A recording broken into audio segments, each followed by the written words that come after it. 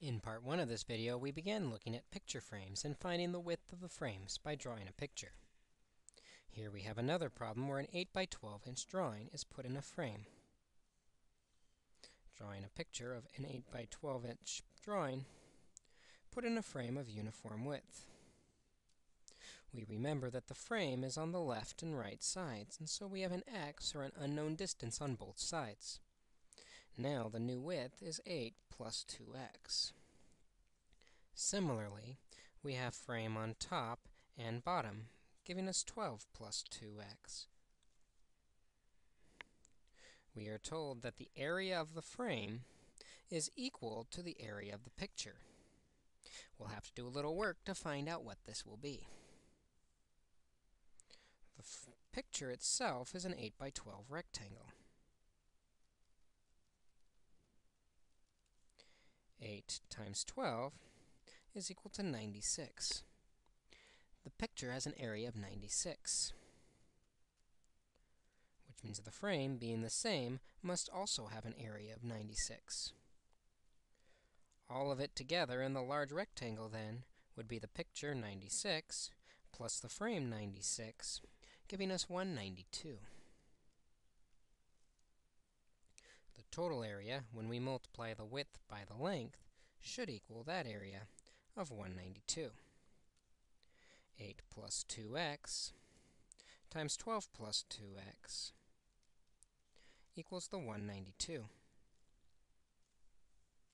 We can start solving this by FOILing out what's left to get 96 plus 16x plus 24x plus 4x squared equals 192.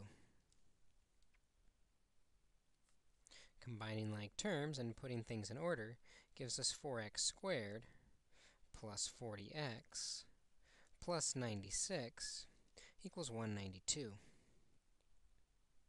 In order to start solving, we want the equation to equal 0, so we will subtract 192 from both sides. This gives us 4x squared plus 40x minus 96 equals 0. We are ready to start solving by factoring the equation.